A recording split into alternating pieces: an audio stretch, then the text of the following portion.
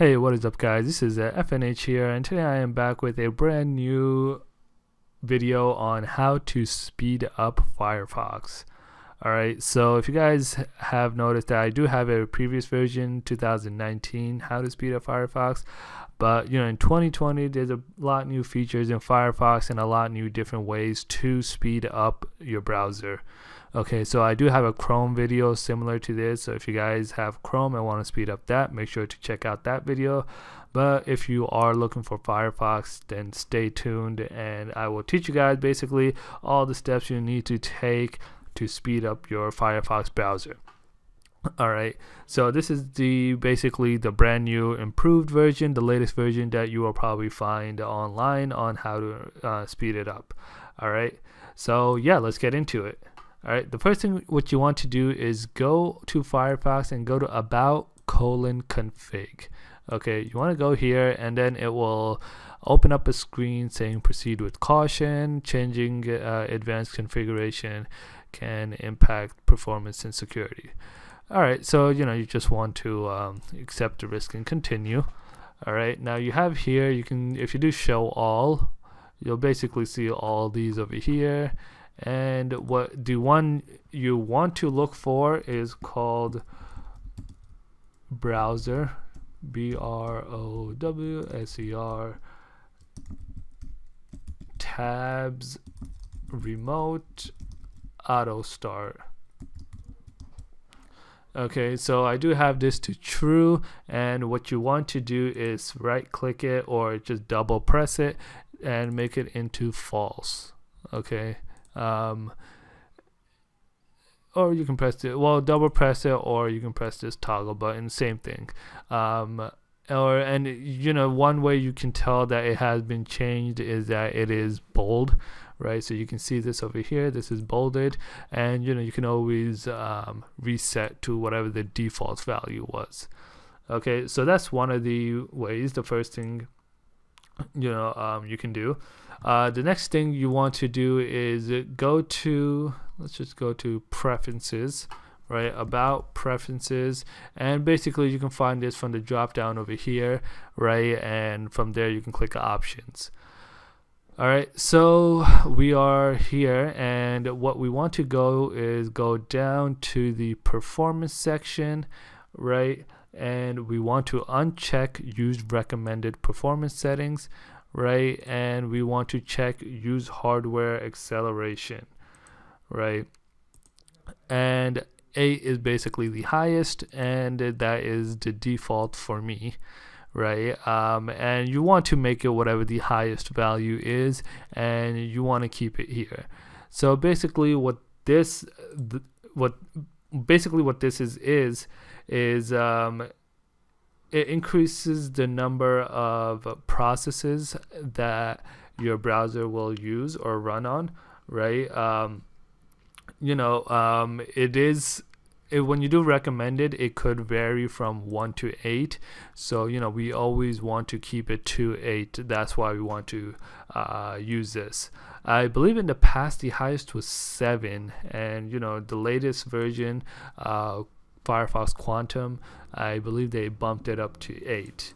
So you can do the highest, but if you do start experiencing your browsers that it starts crashing, just make it lower and lower until you find a stable settings for it. All right, that's number 2. The next thing is so there's a few things that I will mention that you might need to download a plugin for, right? But I'm not going to show you that specifically in this video. I'll just mention it, but in another video I'll go more in detail on specific plugins that you should have to enhance your browser. Alright, so the first plugin is you want to get a plugin called Yet Another Smooth Scrolling, right? YASS, right? It basically speeds up your scrolling, and when you have a long page and you're scrolling, you want to scroll all the way to the bottom, takes some time, so that just basically helps you scroll all the way down a lot quicker. The next thing is called auto tab discarding. That's another plugin you guys can get, or I should say extension you guys can get, and basically that is just It's a little small add-on, right? It lets you set up rules to automatically discard tabs that you leave open, right? So if you know, eventually your browser, you know, becomes full with tabs that you probably don't even use. So this is just some like a small rule that you can create that makes it disabled. All right. So those were the two plugins that or extensions that I recommend. I will go more in detail in another video. All right. So the next thing what we want to do is we want to stay in our options, right? But we want to go to privacy and security. All right. So over here, what we want to do look for is prevent accessibility services from accessing your browser. So you want to have that checked. I do not want to restart Firefox right now because I have a few other tabs open that I needed, but basically you want to keep this checked, and basically this will just you know, if you don't use the accessibility services, you know, it's kind of it's kind of useless to have it on your browser. But you know, if you need it, then obviously don't disable this. So accessibility services are just different things that your browser can do to help you. Basically, if you have some sort of disability, you know, it could help you you know, still navigate through the browser with that disability. But you know, if you don't need, most people don't need it, it's still included in the browser, but you can disable it from over here. All right. The next thing is you can run Firefox in low resolution mode, right? But I believe this is only for Mac users. So if you are using Firefox on a Mac, you should be able to, you know, open it in low resolution mode. All right, so I'm using Windows, so I can't show you that, but you know, if you guys are into, you know, looking more into it, make sure to definitely yeah, check it out. Definitely, you know, you can basically just Google it and see. All right, and the next thing we want to do is toggle tracking protection. Okay, so tracking protection, so basically this is it. Yeah. So it's under privacy and security, same place where we were. And we want to, one thing is set this to always, send a website's do not track signal. So this is, I guess, more security related than performance, but you know, you can have that selected. And then you want to basically see these options over here. Okay, so I have it at standard. You know, some people like it more strict, right? And you know, if you want it somewhere in between, you can have it custom. Okay, and the other thing for custom is that you can set it for in all windows or only private windows. Okay, so it wouldn't affect your daily thing if you just do private windows.